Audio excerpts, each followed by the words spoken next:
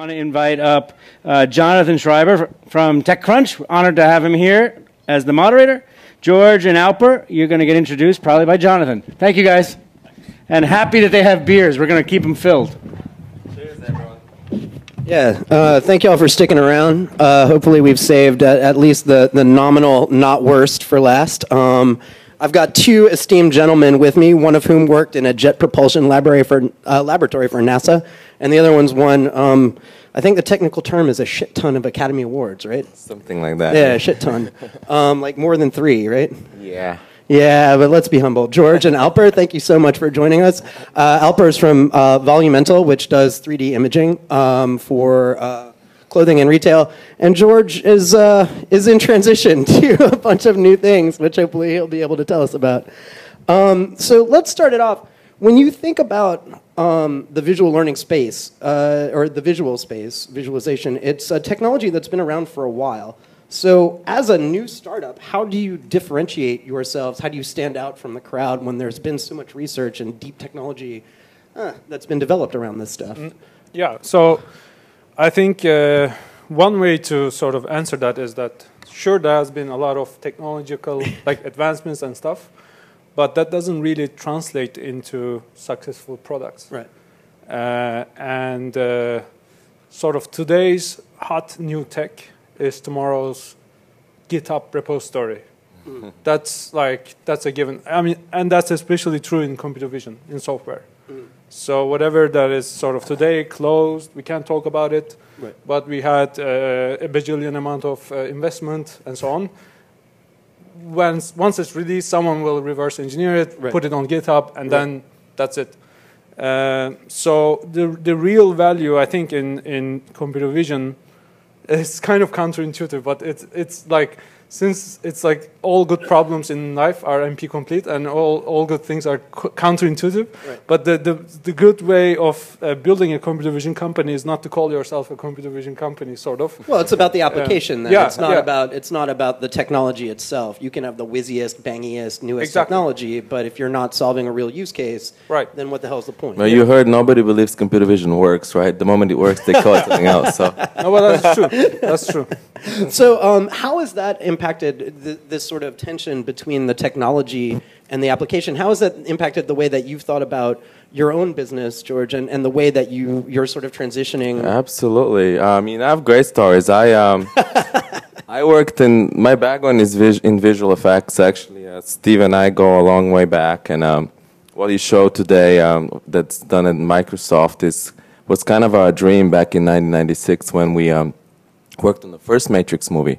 There were these scenes called bullet time that we were challenged to make, and we had no idea how we were going to do them. So we looked at different ways of technology, and John Gator, the visual effects supervisor, challenged us to capture the scenes exactly like Steve showed us today. This was in 1996. Wow. And we were supposed to film with multiple film cameras, capture Keanu Reeves, dodging bullets, whatnot, and then be able to replay back those scenes in the movie in the slow motion that someone showed earlier. Yeah. Well, we looked at this for months, and the technology just wasn't there. So we ended up on the first movie deploying an approach with still cameras, and then for the backgrounds we use photographs. But long story short, it all goes full circle. I like change. I am in technology. I've applied it in movies, in video games, and then 6 years ago I decided to apply it to fashion e-commerce. So I got involved with a startup. I was a CDO for 6 years. We wanted to do the virtual fit technology. So let's telescope down into that a little bit. We've gone from the general, what's going on in visualization, sort of broadly how you need to think about it in terms of an application rather than a technology, to specifically the ways in which this can be applied for retail and for fashion, for consumers. If you project out the next 5 years, what is that? How does your visualization technology get integrated into the retail experience? Right. What does that store look like? I think for me, there's two things that are big in e-commerce right now. There's the trend of mass customization, which is still a niche, but it's increasing, and some people believe it's huge. And the problem there is before you buy the product, it's not been made. So you need good visualization. The second problem in e-commerce for clothing is that most of the things you buy are not going to fit you when you get home. And therefore, you'll be disappointed. There'll be high returns. So both of these things require really good visualization, really good computer graphics. They require computer vision so we can capture the clothing, because CAD doesn't exist in the apparel industry. Right. Alper, how does that relate to what y'all are doing over at Volumental? Right. So I think when we think about the retail experience, it's really related to these sensors that are not yet quite in your pockets. And so that's one place to reach these consumers. And you would rather reach them, I think, at home, if you can. Of course, I think the retail stores will never go away. Right. You always will have a need for those. But then again, even at the store environment, you need the right kind of experience.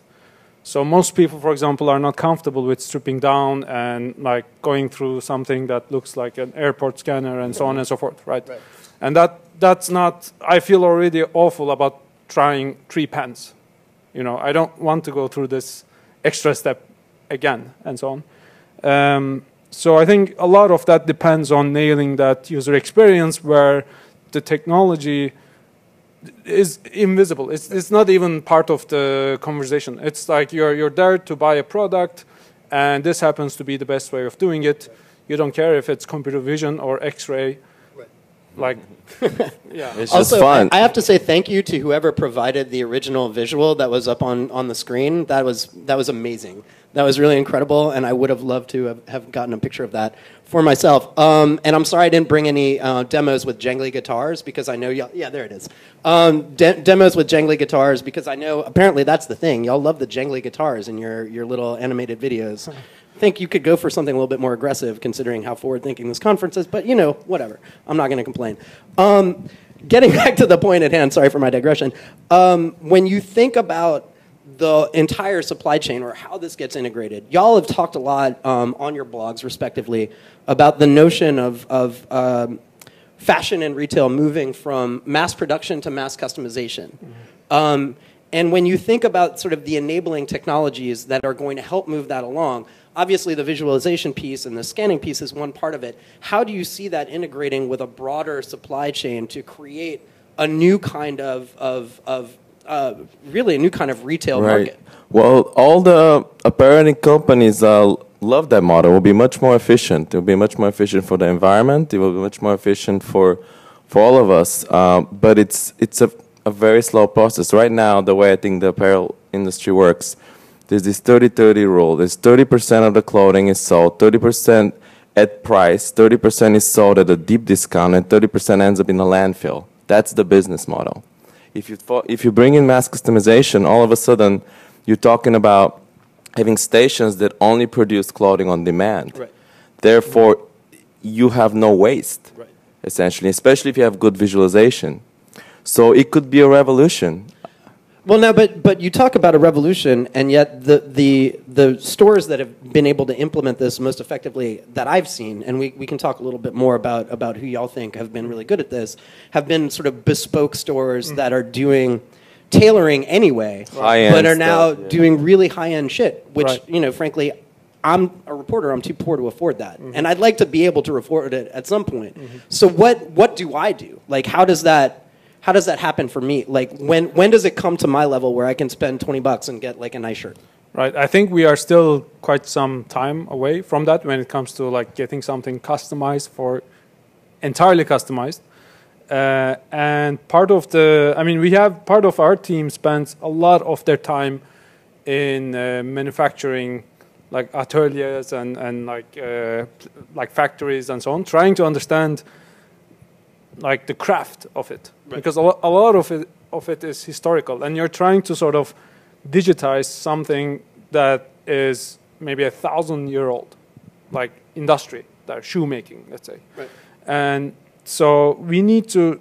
So the thing is that we can't just like come up with computer vision algorithms and hope that it will work immediately out of the box, and they will be able to integrate that into their existing system. They won't be able to. But if you look at something like Souls, or you look at something like what's that earbud company? Normal, here in New York. Well, they're both here in New York, and both amazing right. women entrepreneurs. But then again, it's coming back to the thing that you said. It's quite expensive. Like it's bespoke. It's not like a $50 insole that you can buy. You need to actually go somewhere, scan yourself. There's a special machine on the side. That's the one thing we know. So there's the mass production area in the factory, and there's a couple of extra machines that are set on the side for the custom stuff. And those require more work, but they're more profitable. So you just, how do you get the volume up on that stuff? Well, I mean, at some point, do y'all envision a world where there are 3D printers, just in-home 3D printers that'll be able to take these scans, someone will customize the clothes, and they'll just print it out? Is that a future that you can envision, or is that a pipe dream? Is that science fiction? It's not a pipe dream, but it's quite Jetsons, I would say. Are people too lazy for that shit? It just doesn't exist. I mean, it's like you can't really print a shoe at home. So I think but then you can still deliver a ton of value. You don't have to go all the way Jetsons, sort of. Well, so who are George? Who are the companies that y'all are working with, or that y'all are looking to, who are doing this successfully and doing it well? I mentioned Souls, I mentioned Normal, mainly because those are the two companies I can think of right now. But who else do you think are? Well, for me, I see it from a different angle. You're talking about startups doing the new stuff, really cutting edge stuff that's very small still. Maybe we'll make it big. My experience comes more from, we have approached all the biggest brands out there. We've approached them first with the virtual fit idea and trying to digitize their existing lines of clothing and offer a virtual fitting room online. And that idea, it's very hard for them to understand and fund and take. So we ended up kind of pivoting to the customization piece. And especially it's hard that for the more fashion-oriented brands. So where we found our best business ended up being with companies like Nike and Adidas, who are, on the sports apparel. They're very big companies, very technologically savvy. And it turns out that they really do have a technological edge to them. So we found them to be the best adopters of technology. But that was your previous business model, right? That's not the business that you're in currently. Right. So I think in the next one, you go full on, like you go direct to consumer. You don't go B2B with the brands. They will never. You just create essentially a destination where if you want to buy clothes online, you go through there if you want to make sure they fit. And then maybe you get redirected to Amazon or wherever to make the purchase. But in order to make sure that it's going to fit, you go through that intermediary. Integration into each of the brands' own e-commerce operation is not going to work. So direct to consumer is in your opinion, the future? It's the only way for the fit side of things. How do you feel about that? Okay, so for the fit side of things, right? Not for, do you also mean the making the product side of things? No. I mean it only for the fit, for product that is made to wear, basically. Right, exactly. So I think similarly. And another strategy that we can capture is really the long tail. And that's all these bespoke or like smaller companies. There are a lot of them that you can have really quick rollouts, get some really quick early adopter user base, and get also revenues from it, and sort of learn from that to catapult yourself to the sort of really mass customized future, while all these big giant companies are busy moving their various parts. Right. So that's one thing we are doing. We are working with bespoke manufacturers, for example, in Italy, in Germany, in Denmark, all these places, in Shieber, and also as of this week in headwear, also in eyewear. And 3D printing is much more doable when it comes to eyewear, for example, than like shoes. Because it's hard surfaces. Right. When it comes to making the actual product, that's always something that is hard, and you will be sort of stuck with one kind of product, whereas the fit solution offers a lot of like different opportunities. yeah, so.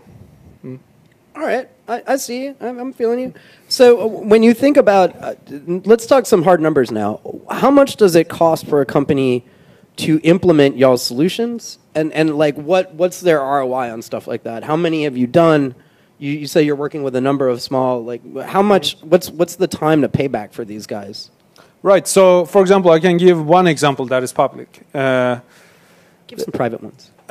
just a few. I would, but I think I would not be able to afford travel here next year, or be allowed to. Right. All right. Fine. So one example is a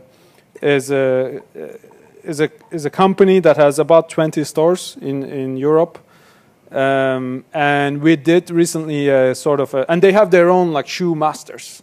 Right. So these are people who. They are the shoe nerds of this world, right? And so, but there are a few of them. So you can't have. So what happens today is actually quite interesting. Is that this person goes to 20 stores one by one and measures people's feet. Wow. And they spend their life in a plane, basically. Wow. So then they can't scale. I mean, they are doing pretty well, but they can't scale. And so what if you could replace this person with a scanner and so on, right? And algorithms and stuff. So we just did a man versus machine competition for that. So we had the same 150 people, 150 Did shoes. John Henry win? John Henry, the guy who with the hammer and the railroad and the locomotive. Did the guy beat the machine? The machine beats the. Damn it! So they are quite comparable in like performance and so on when it comes to fit, but obviously it's a lot more scalable. It's faster and so on and so forth. And so that's one thing that we are doing. And to install that into the store is in the low or mid hundreds of dollars. Yeah. Per device or per store. Okay, per store. Okay. Per device. All right. Is it one device per store typically? Yeah. That's all you need? The capture time is about like a second. Okay. So in a second you just. So that's the thing. I think the people shouldn't be even aware that they are being scanned by this, like Star Trek device and so on and so forth. You just walk in and say, yeah, I want to buy some shoes. And then the salesperson there assists you. Yeah, so what kind of shoes you are interested in? Please, sit here or whatever. And then in that instant, you are done. Right. Like the tech part is done. Right. And I think that's what we want to build to make this more like a utility. Mm-hmm. It's not visible. It's just like you turn on electricity. It's there. Right. It's yeah. So does this become a software program? Like do you see this as something that people have the option to sort of download for shopping at home? Like, is this right. just in store? Is this a physical retail product? Is this right? Okay. So obviously, once that is done, you can take that data and right. use it to see if a Converse shoe on Amazon would fit you well or not. So you can take that data anywhere with you. Right. And so our system we built the system to allow for that. George, how does that jive with sort of what your thesis is around intervisual? Now that you've sort of launched out on this new venture, right. You've got this new thing going on. So the intervisual idea is to really kind of restart the virtual fit idea, and not, customization remains with Embodee. Intervisual is more about restarting the original idea of the virtual fit. Therefore, it's a better environment.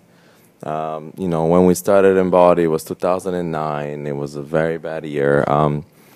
And now a lot has changed. Now we have 3D cameras coming around the corner that's going to be on every tablet, on every mobile phone. That means we're going to be able to capture our... look at that. That's delicious. What a wonderful guy. Thank you so much. Cheers. I'm making Don't make a mess. That means we're going to be able to... We're gonna get rowdy in a second. We're gonna get real rowdy. I'm gonna take this opportunity as we're dropping cups everywhere to say that if y'all want to ask questions, I'm sure someone will be coming around with a mic in the next sort of 5 minutes or so. But y'all can also tweet at me, and I will pose your question based on the tweets. And you can tweet at me at JShieber. That's JSHIEBER. BER. Also, this ups my follower count, which also looks good. So thanks for that. Perfect. Cheers, guys. I'll get them both in there. But So yeah, let me finish my talk. Please. So yeah. Sorry. So basically, I think that it's a moment where it's probably still worth trying the idea. We're seeing what's happening with augmented reality and virtual reality. Something like the HoloLens could be an amazing device to implement the virtual mirror. And the virtual mirror will require some of the same ideas. Digitize the clothing. You're going to need real-time cloth simulation. You're going to need to superimpose it over a real image feed of the user. So I think it's an exciting time, and there's so much buzz around these new technologies, and this could be one of the killer apps. Have you? Because I've seen a company actually. I was at South by Southwest, and I apologize to that company if this is a live feed and they're watching me. I forgot their name, but they were doing this virtual mirror, and I guess my question is, what's the friction around that? You run into that same problem at the store where you're dealing with like taking off your clothes, getting scanned, and it seems like there's a lot of friction there. Is there a way to reduce that process? Do you have the virtual mirror just in the fitting room and you say, just take your kit off once and then Right. try on all these clothes? We'll have to figure it out. I think that's what's kind of exciting about it. But I think now there's all these new devices and new technologies coming on the market that 6 years ago there was nothing. It was the dark ages. So do you see a supply chain for that stuff now? Like when you think about the companies that you would partner with to make this happen, this is one of the areas that I'm like most Microsoft, interested. all the big technology companies, I think, love the concept of this idea. We all understand that there is a problem with shopping online. I don't shop online. There's a reason why I don't shop online is because everything I order doesn't fit me when it comes home because there's no universal sizing. Right. That problem has not been solved. There's been like 100 startups that have crashed and burned in the last 15 years. We tried it. We had a trial for 2 years with Hurley. It was super successful from as far as the data, but the business model didn't work. This was 4 years ago. I think now there's technology companies out there, the big top 10 names, that are starting to realize that what it's going to take to put this to the consumer, because the consumer wants it. The apparel companies don't care. So we have to get a technology company to fund and see that to really make it happen. So who's pushing the hardest on that front from sort of hardware and enabling technology I perspective? can't say. Oh, come on. You must have thoughts, right? I do, of course. Well, come on. Just one. Just Magic Leap doesn't say anything, so I get the secret. So if you were to mention some companies that don't talk about what they're doing and are pretty impressive when it comes to this stuff. I'm sorry. Magic Leap would be one. Yeah. The HoloLens looks pretty impressive too. Yeah, that's pretty right? cool stuff. I mean, do you see this integrating with AR or VR? I think it's more AR. For me, it's more AR because you can. It's more flexible. VR is really about experiencing a presence. Right. I think AR is about mixing things with the real world, obviously. Right. And we're talking about seeing something on your body and trying to decide what you want to purchase and experiencing a product virtually in a way that solves what we call the sensorial chasm. Like one of the reasons why you don't shop online is like because you're not quite sure. All you're facing is a couple of roll-ass pictures. And that's not always enough to make a decision. But if you have a experience... Right. And how does that play into volume? So again, Volumental's role in all of this? I think we want to be... So the thing about this is that it's really, if it doesn't, it's about like building trust, really. And if it doesn't work, I think consumers are really, really quick to say that, oh, this is some gimmicky thing. Like I tried it once, it didn't really help, so I will never try this again, maybe in the next 10 years or 5 years. So I think we are trying to be super careful in like bringing this to the like it shouldn't be like jittery or it shouldn't be laggy. It shouldn't be all these things. If your dog runs in front of you, you shouldn't just crap out. You know, all these things. Right. So we turned down, for example, a lot of offers for from handset manufacturers that are building these 3D cameras into the tablets for fit. They came to us and said, you know, we want you to build a fit, do something, fit like app for this. Right. But you can, and you would probably make some money from that. But it would be horrible. Yeah, exactly. Because that's just the first step. The scanning of the body is one of the 3 important steps. You need the content, which is the garments.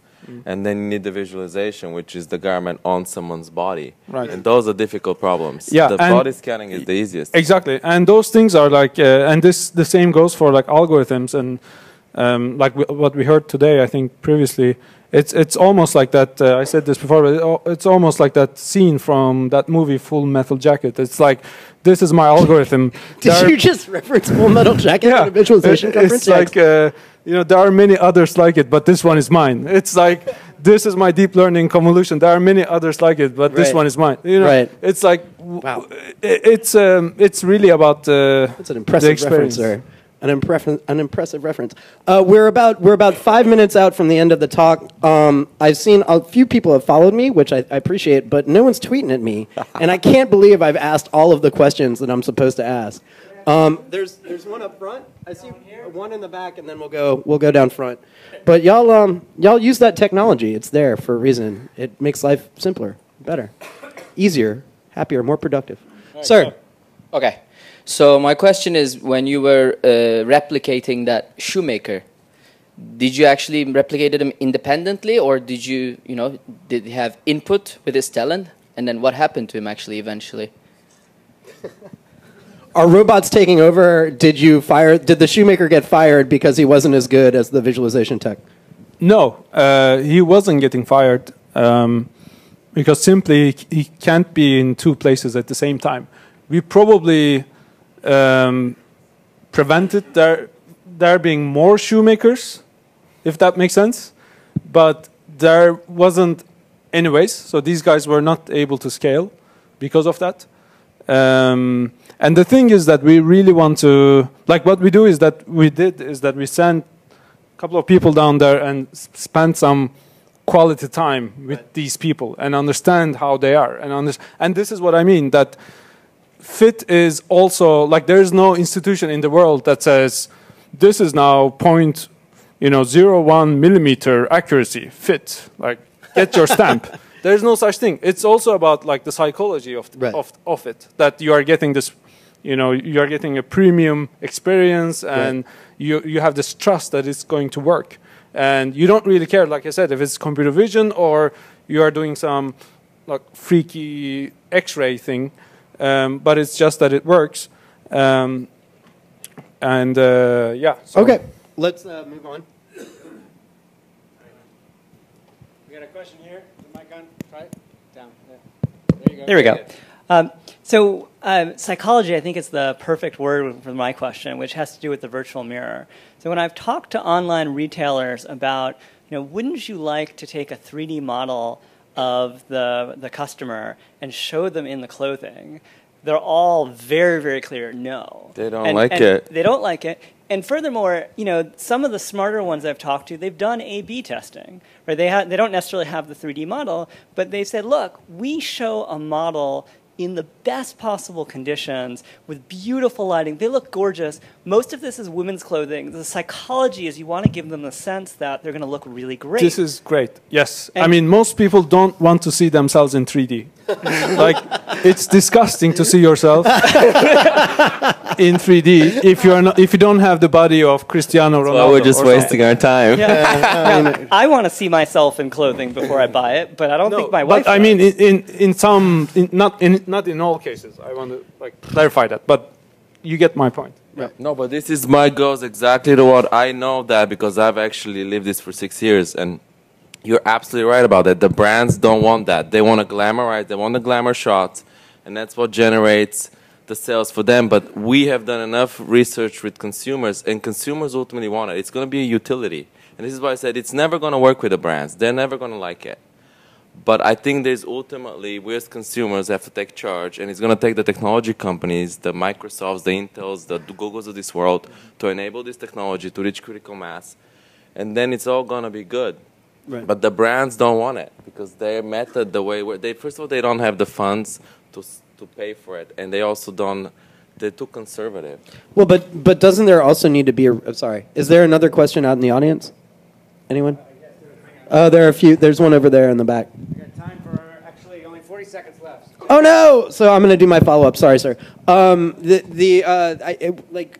what is the retailer that will then, or the brand company that will come in and say and sort of disaggregate from the bigger brands and say, look, we want to do this? Like, if it's hardware on one side, what's the? I think it's about aggregation. You basically just drive a truck into any warehouse facility and scan everything en masse. You need a scalable scanning solution. You don't ask anybody. You just go and scan the stuff and build a destination that's brand agnostic, if you wish. Right. And to enable that, you need a Google or an Intel to put up the money just to get it going. And with that, we are actually out of time. Thank you all so much for paying attention. The panelists were great. I was hopefully more than mediocre. And thank you so much. Y'all have a good one. Thanks. Yeah, that's great. Nice.